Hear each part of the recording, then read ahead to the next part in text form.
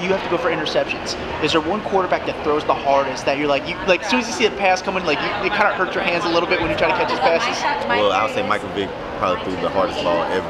Really? But, Tom Brady, I give him the crown. He's the best quarterback in the league right now. Is he just that good? Is he just that spot on with his passes? He's clutch. He's clutch. I mean, he approached the game the right way.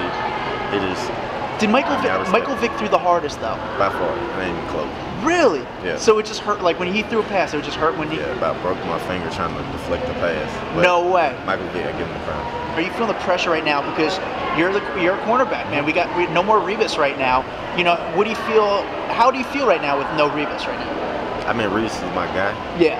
But at the same time, you know, I want to step up another notch. So no pressure at all. I've never been a nervous type. Yeah. Always been confident, so I'm ready for it. If you like what you just saw and you want to see more videos of your favorite athletes, crazy stories, and just all the best off-the-field stuff, subscribe to the TMZ Sports YouTube channel. The subscribe button is right here, and check out more of our exclusive content right here.